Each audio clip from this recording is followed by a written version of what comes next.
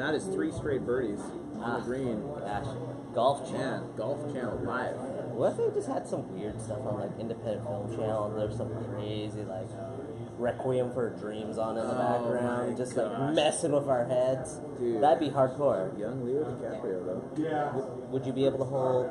Would you be able to even hold a conversation with that guy in the background? No, That's the real question. No. Golf, yes, totally able to hold a conversation. That's because you're not paying When attention. golf is on in the background, Right. even live golf. Right? Because So. you're just snoozing. Derek, what are you drinking today? Ooh, I'm drinking a Crux Porter. It's not too hot today, because if it was 90 plus degrees, I would have been said this was a bad choice. But it's a nice tepid, like 70, 69. This is my new favorite beer What of all is it? time. The Freem Bright. Freem is out of Hood River, Oregon. It is Is it a lager? It's light. It looks crisp. so good.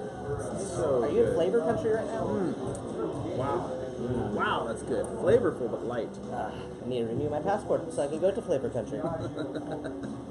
But anyway, I guess we should let's get the show rolling. How's it going, everybody? Welcome to another episode of Beers with Benchmade. Thank goodness that means it's Friday. I am Derek.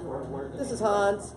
And the premise, if you're joining us for the first time or been watching, of course, we sit here, we drink beer, and we talk about Delicious knives. beer. We, of course, broadcast live every Friday from the Growler Run in Oregon City. Oregon City, of course, home to Benchmade. And, yeah, these guys have been super hospitable to us at the Growler Run and let us do this little show here and also feed us delicious, delicious beer. So good. How have you been, Hans? I live the dream. Are you LTDing? LTDing. That's right. I love it. But yeah, today, if you guys haven't seen our social feeds, we have launched or released a brand new knife. And two brand new knives, to be more specific. The first one that Hans is showing you right now is the 486 Saibu, our collaboration, our latest collaboration with Saichi Nakamura. Yeah, so Derek, Saibu stands for details. That's Japanese for details, right? That's right. And this knife is full of them. This one has been a super joy to work on. It's actually always pretty special and fun when we get to work with outside knife designers. Yeah. A lot of these guys we work with are custom knife makers themselves, including Nakamura. And the prototypes that we get to see or the samples that they submit, yeah, it's phenomenal. And I think we did a phenomenal job just taking that DNA and incorporating it here. It is, and I saw the original proto for this knife, and this is by. We tried to say as true as possible, and we did it. I'm not trying to like good job, guys. Good job, us. Good job, us. So but good. like literally, like this is what I could have hoped for. Yeah. That we could have translated his custom into a production knife. So Saichi Nakamura, if you never heard of him or want to know a little bit more about him, don't forget to check out our blog at our website benchmade.com/blog. Check it out. You get a little profile on Mr. Nakamura and, of course, our other designer that we just collaborated with, which we'll get to. Yeah. But any questions on the 486 Nakamura, feel free to ask us right now because we are broadcasting live. We are able to farm your questions live.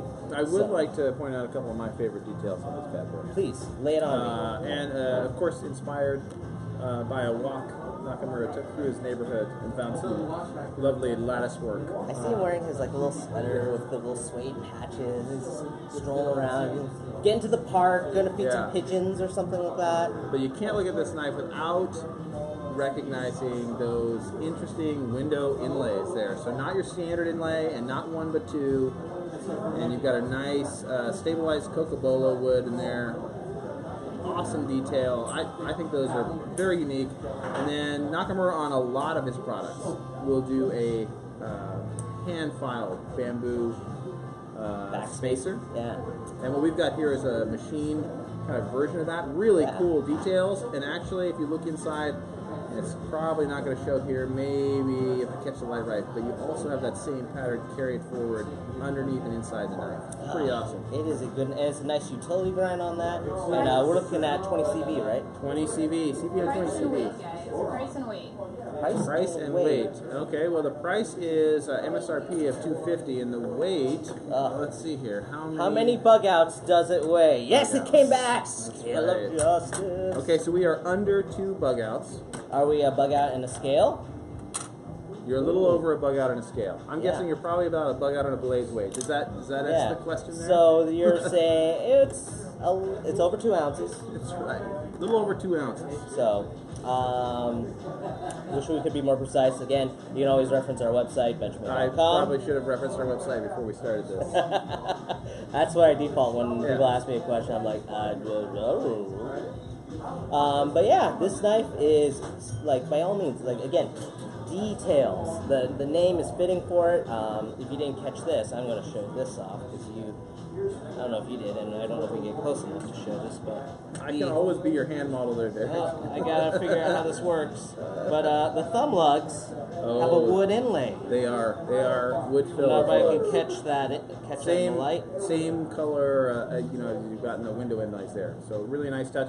Something else unique, not something that Nakamura did on his original, but something I really enjoy. What's that? That is a satin mini deep carry pocket clip. First of its kind right there. So you always thought that those bug outs, you didn't like those coated clips, boom. Now you've got your satin finish mini deep carry. And this is a nice, we're calling it, it's a gent folder, right? 100% Gen EDC. I mean, it's got a super high-end steel. You're going to have great edge tension on that, but Right. I think its looks, its size, definitely put it in the gent and everyday carry category. These cutaways are just gorgeous. I mean, it also lightens it, obviously. Yeah. And, it's a pretty nice. Super And of fun course, knife. if you are going to be in Blade Show in Atlanta, Right. first weekend of June, this is where you're going to be able to see this first time in person. Yep. It's gonna be fun. So Plenty of stop those stop by the Benchmade booth. We're booth number 1. That's how we roll it at Blade Show. So again, if you guys have any questions as you're watching live for Beers with Benchmade, ask us any questions you have on the 486 Saibu. Otherwise, I think we're gonna transition to the next blade that we unveiled today. Talking about unique, all right, and this one, I don't know if it gets much more than that. This is the 756 Micro Pocket Rocket. Oh my gosh! I think you just exploded some minds there. Yeah. So there was, of course, a mini Yep. Pocket Rocket years ago. 755. The interesting differentiator on that, and I'll kind of show you, yes, the size, but also, boom, you got that nice little pop of the flipper right there. Really, really cool little guy to carry around. Lots of fun to use. Show us that flipper action. And then we've got some really awesome blue PVD details on that guy.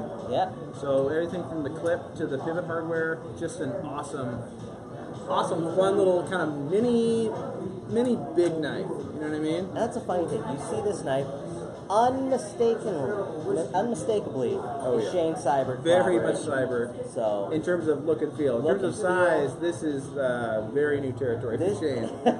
I mean, he did do the original 755 NPR with us, and then this one he integrated a flipper into it, which is crazy town. Wait, what's that? Whoa. Is that? Do I see the gleam I think and actually shine? Shane Seibert's here at the Growler Run today. The one and only Shane Seibert, Shane. everybody. Let's get him in here. All right, Shane, we're going to pick on you a little bit here. We Have a are. seat, bud. Sit in that middle. Yeah, seat, sir. there's that. If you want to Make room hold for it out those. here whenever you're talking about it. Yeah, we're going to pick on you since you're here. Just random chance. Yeah. Shane, You're just thank up in you. Gladstone. Which, by the way, today I got to go do a quick little video over at Shane's shop today, and you guys will see that later on our social channels. But for now, the one and only Shane Seibert right here, right now, talking with us. How's it going, sir? It's going great. Yeah. Awesome. Happy to be here. Thank you. Excellent. Well, we just told the world today about the 756 NPR, which then some people are like, oh, didn't they do that right? But it's a little M big PR because it's the micro pocket Yes. rocket.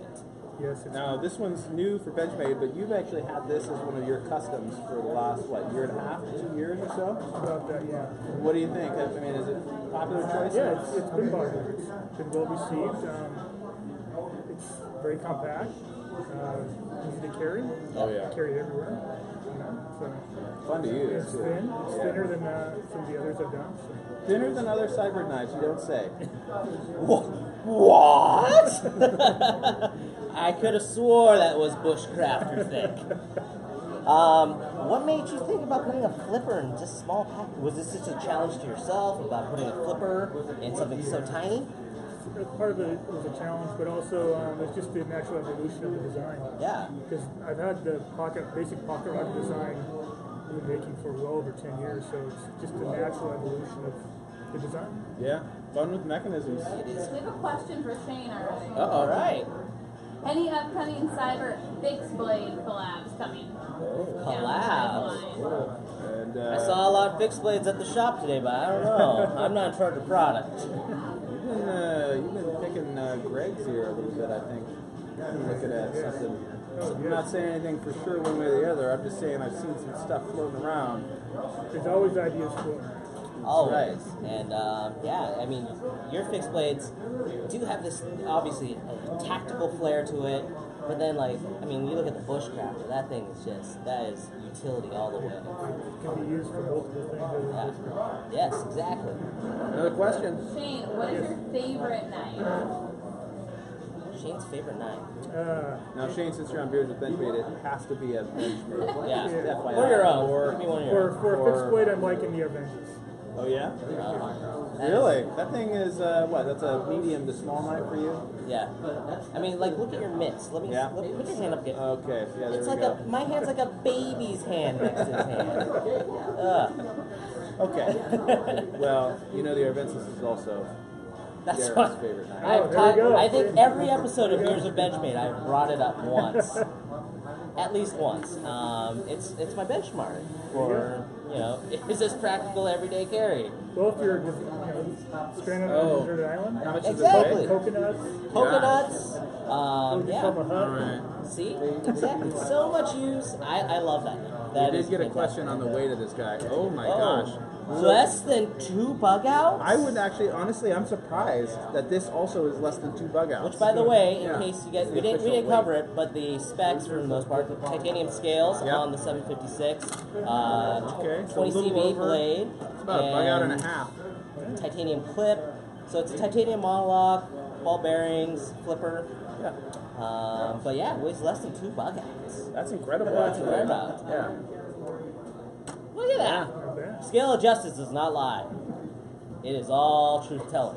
I mean, this technology looks old, but it holds up well Latest over time. in balance scale technology. Obviously. I mean, there was an Apple logo, but we didn't want to pay royalties, so we scratched it off. This is very advanced. Very advanced. It's Japanese.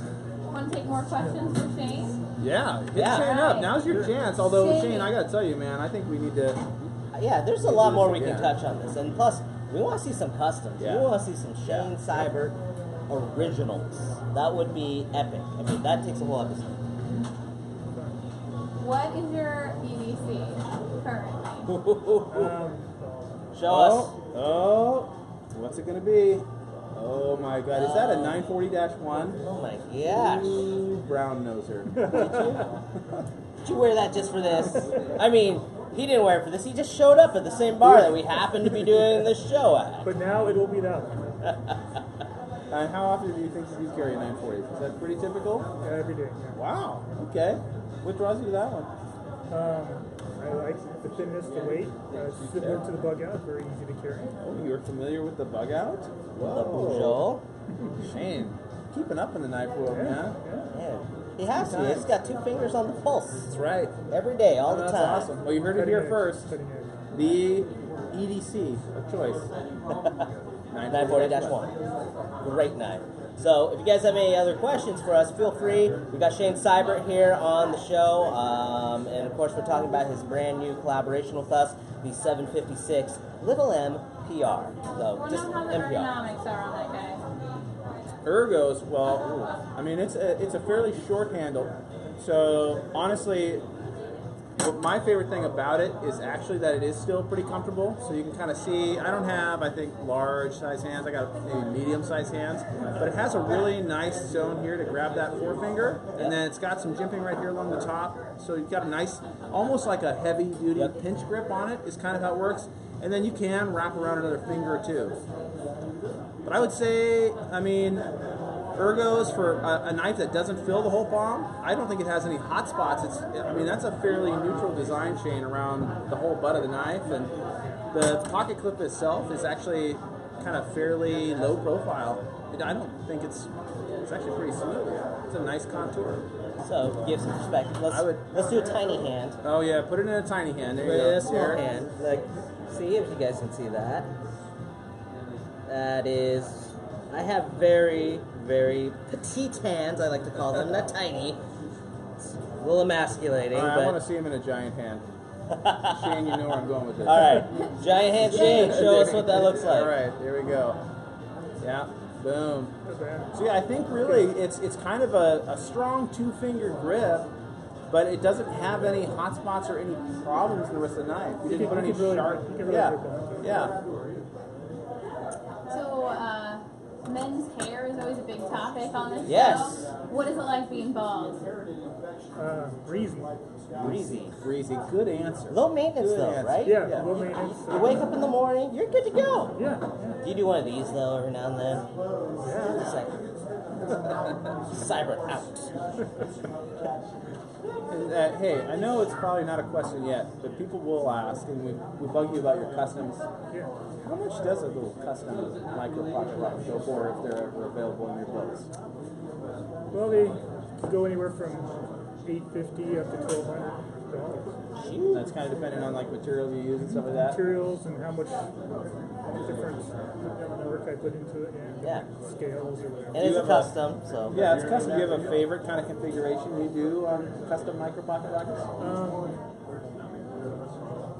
It varies. I mean, I like putting grippies, milled grip lines into Oh it. yeah, you do love that. Or putting carbon fiber inserts into it, or G10 or something. Beautiful.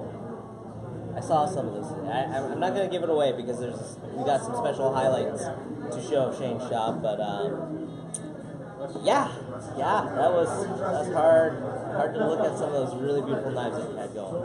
And Yeah, Shane, I'm serious though. I think we need to do a whole episode. with you. I'd love it if you could like bring down some customs. We'll bring every collaboration we've ever done with you. Oh my gosh. But I think it would be super cool to just see some custom knife stuff. I got to see some of the stuff at your shop and some of the new designs you worked on and stuff. But you just hit us up for a Friday, man. That'd be super, super rad. Let's hang. And of course, Yes to drink some the beer. Shane episode. Yes? People are on Okay. People are on board? Yeah. All right. We will have Shane Cyber. Cyber episode. Oh my gosh. Good. It'll be great. But yeah, so again, 486 Saibu and the 756 MPR Micro Pocket Rocket unveiled today. We have Shane Cyber, designer of the 756, here with us, and thanks for joining us, man. This is fun, and yeah, we are going to do a whole episode with you. We know we're going to schedule it, we're going to make it happen, and yeah, are you going to be at any shows that anybody might be going to?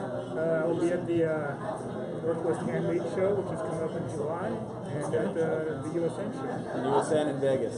Yeah. USN, you haven't been. Yeah. Honestly, if you want to see like deep custom knife world awesomeness, yeah, USN is pretty rad. Yes. Right, and people just throwing down big rolls of green. A lot of talent there. A lot of talent, yes, and a lot of unique custom parts. So thanks again for joining us for Beers of Benchmade. If you have a favorite or question about the 756 MPR or the 486 Saibu, leave it in the comments. We'll get back to you as soon as we can, but thanks for joining us, and we, of course, will be back next week to talk more about knives and drink some beers.